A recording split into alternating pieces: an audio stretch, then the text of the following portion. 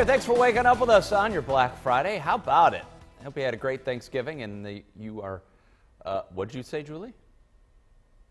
Oh, let's get right out to Laura. Laura Smith, there, everybody's heading into Field and Stream. It's Black Friday. People want to get some deals. Hey, Brad, look at this. They are coming through the doors because it is 5 a.m. Field and Stream opening up their doors. The line of people braving the cold outside now coming into the heat, getting ready to browse.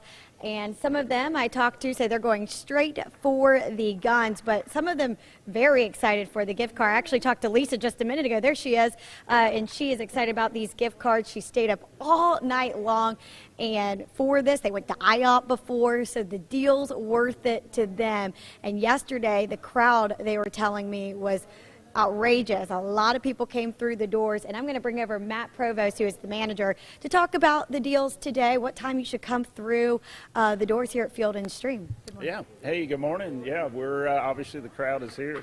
They'll be flowing in pretty nicely, I'm sure, for the rest of the morning. A lot of great deals.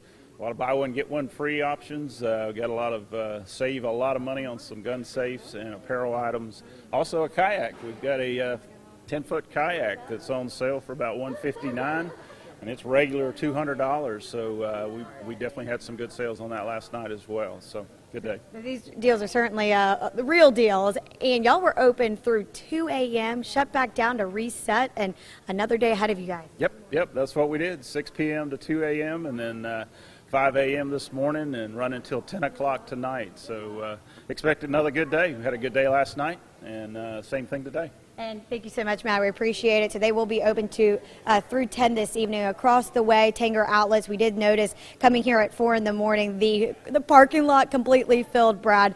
And we saw the shoppers already getting underway there. They've been open overnight, so we're getting ready to go over there here in just a minute to check out what they are doing. I know they're shopping, but we'll catch up with some of those shoppers over there. Back to you in the studio.